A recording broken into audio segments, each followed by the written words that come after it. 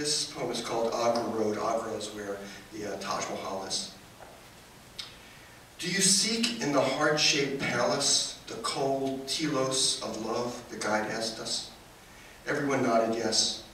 I stared out the bus window into the face of a ripe monkey, whose owner demanded 40 rupees for any photographs I took. Is there nothing willing to forgive the terror of its cost? Beyond the jade gate, a lotus pillar nods to a braided fort.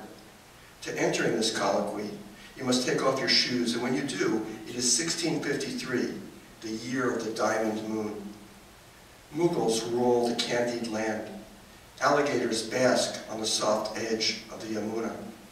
But in the iron sky, the ivory birds are still the birds.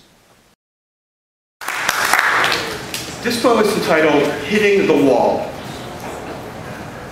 I hadn't seen her since Carter was president. Everything about her had turned white, even her beauty marks. I faced her strangeness and fumbled for the past. The time we went crabbing on the Chesapeake, her imitation of Barbara Mandrell, playing lawn darts at my mom's. I tried to talk, but only whispers slithered out.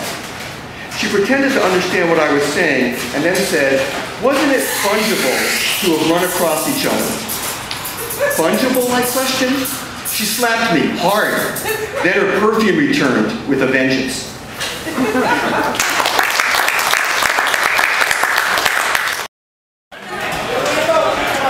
This one is called, wait for it, Here's Looking at Euclid.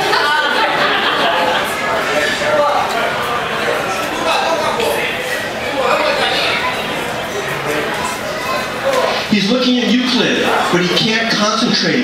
The noise of Bakerfield cicadas is invading his ears. He's looking at Euclid, but he can't concentrate. Hoboken memories are marching into his mind.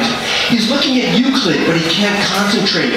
Far East anise is stuck between his teeth.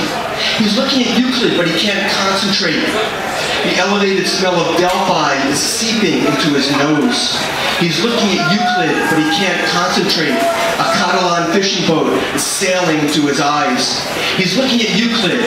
Meanwhile, the sandstorm of time keeps polishing the geometry of space. Thank you very much.